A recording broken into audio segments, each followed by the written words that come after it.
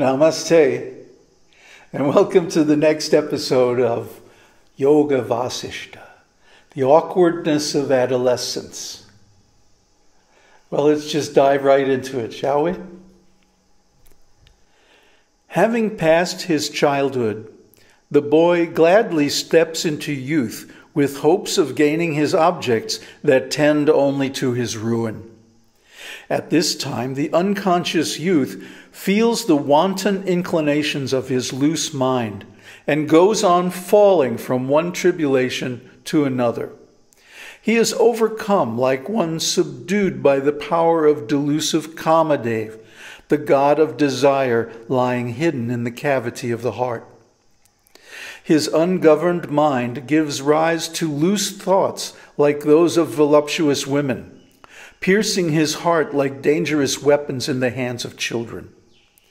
Vices of the most heinous kind overcome persons of materialistic mind in their youth and lead them to their ruin. Bad habits acquired in youth, upsetting good sense and having no value of approved behavior, cause copious mistakes in life. The raging fire in the hearts of the young, caused by separation from their mates, burns them down like trees in a wildfire. As a clear, sacred, and wide stream becomes muddy during rains, so does the mind of man get polluted in his youth. It is impossible for him to get over the boisterous expanse of his youthful desires. Oh, how one's youth is worn out with the thoughts of his mistress, her swollen breasts, her beautiful face, and her sweet caresses.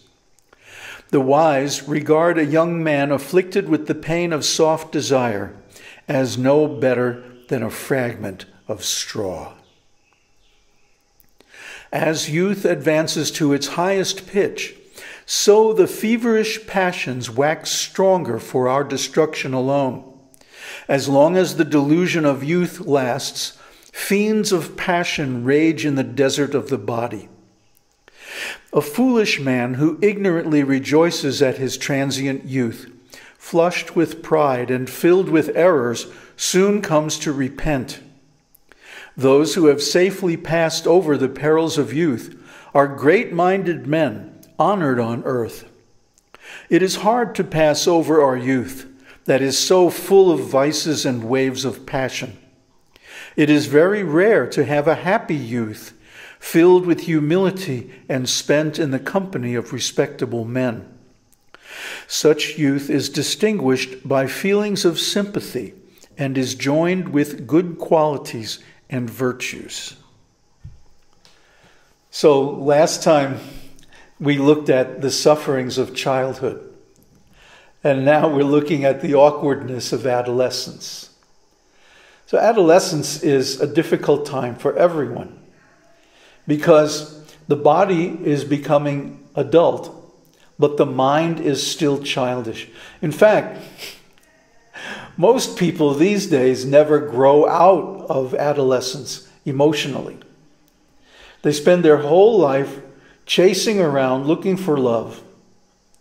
Even though all their previous relationships have failed, often violently, at least emotionally speaking, and anyone that they can get as they age becomes less and less certain of success. So there comes a time in life when you have to cut your losses. After being betrayed so many times, isn't it time to say, now wait a minute, there's something wrong with this. This whole game, this whole process that I've been going through, trying to live my adolescent years over and over and get it right, and it still always turns out wrong. Maybe there's a better game. Maybe there's a higher purpose in life. Maybe there's an activity or a quest that would actually give me some results. The problem is material objects slip through our fingers like sand. We think they solid and reliable, but they never are. I'm starting to sound like Valmiki here, but it's true. This is my experience. Friends turn into enemies. Lovers turn into haters. Even family is very unreliable. In the end, everybody dies, including you. So this teenage quest for love and romance is not something that you should rely on for happiness. You know, maybe it's like gambling. If you have extra money that you don't need, you can go and waste it in Las Vegas. So if you have extra days and weeks and months of your life that you don't need and you can just throw away, then, you know, yeah, have a love affair. Great. Now, I'm not going to say that I didn't go through my phases. I did. But for one thing, I waited. In my 20s, I was celibate. I was a monk. I didn't get into sex life and romance until my 30s and 40s. And by my 50s, I'd had enough. That was it. And I came out of retirement to teach Tantra for a little while to some disciples who really wanted it. And that was 7 years ago. And since then, it's over. So, I'm talking here from experience. I've gone deeply into sex. I've gone as far as I could. And Tantra is really a bona fide way of approaching enlightenment. But Tantra, just like any other method that involves mental, physical, and emotional activity, is only an approach. It will not give you the final realization. That comes in another way. And that's what Yoga Vasishta is all about. But it will get you to the point where you can overcome this taste for material enjoyment, material activity, material attachment. Because if you go into it all the way, as far as possible, and it still does not satisfy you, then you can understand, oh, this is not really what I want. Just like people who work their whole lives and they're always trying to get more money. They're never satisfied. And they always think, well, if I just work a little harder, or if I just keep at it a little longer, I'm going to make it. I'm going to make the money that I can just retire and do whatever I want. But it never happens. Similarly, the people who go into sex and romance, but who hold back, who don't go in fully 100%, they never reach satisfaction either. And so they have to keep trying and keep trying. But if you go all the way to the end, if you go as far as possible into it, you'll discover ultimately it's empty. Ultimately, it cannot give you the pleasure you seek. Because what do we want? We want eternal pleasure, uninterrupted, unconditional, unending enjoyment. That can only come from spiritual life. That cannot come from any material endeavor. So better you give up on this material sense enjoyment while you're still young enough to develop meditation.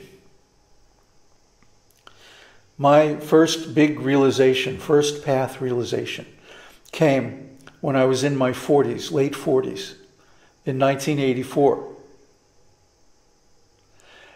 And how can I tell you how wonderful it was? It opened up the door that led to where I am now, in completion stage. Getting ready to leave materiality behind forever. But if I had not gone all the way into love, romance, sex life, eroticism, tantra, whatever, if I hadn't gone all the way and found out that it was empty, maybe I'd still have some attachment left. Maybe I'd still have some curiosity that, oh, just one more relationship, and I'll have it. It just has to go right one time.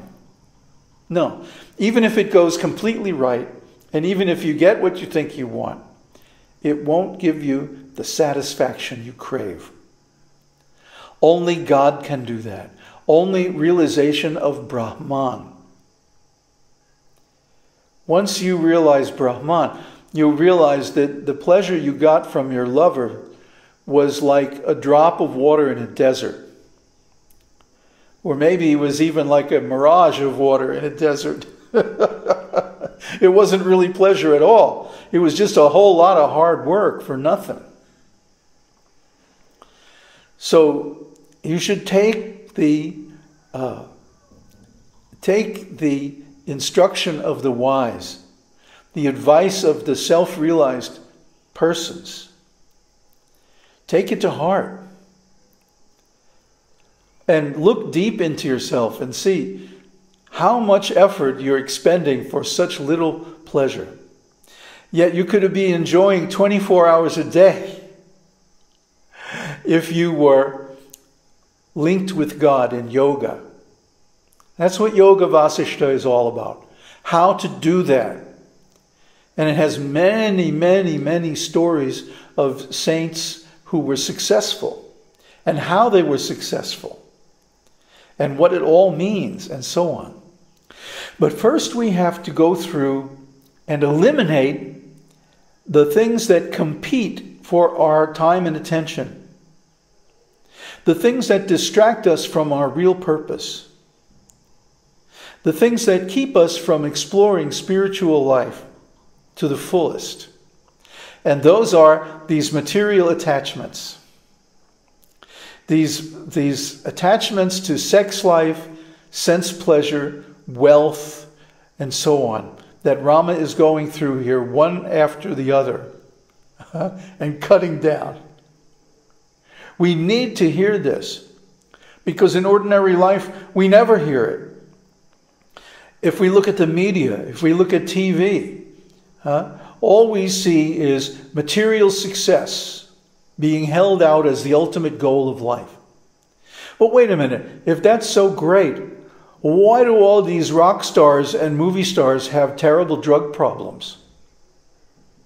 Why do they often die of overdoses? Why do they often become bitter toward the end of their lives?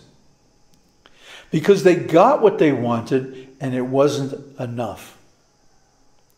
They got everything that could be got from material life and it didn't satisfy them. So that's the lesson here. Give up this adolescent, futile chase after love and romance and sex. It's not going to give you what you want. Look, if it happens, it happens. Okay, take it with grace. But don't be attached to it. Don't go chasing after it, especially. That makes you a slave. And unless you get off on that, that's not a very happy life.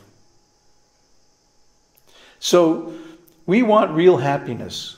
We want real enjoyment that doesn't come and go, that is permanent, that is reliable, unconditioned.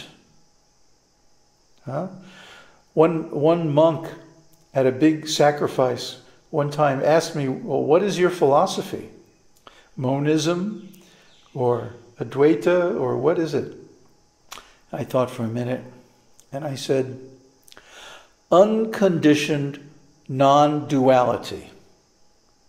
He smiled. He gave me a big smile. And he said, yeah, you've got it. So get out of conditioned life. Get out of duality. Come to the real stage of bliss, which is unconditioned, non-duality, which is taught by Yoga Vasishta. Om Tat Sat. Om Harihi Om. கருணார்ணவமாய் கருதக்கதி நல்கும் அருணாச்சல சிவம் ஈதான்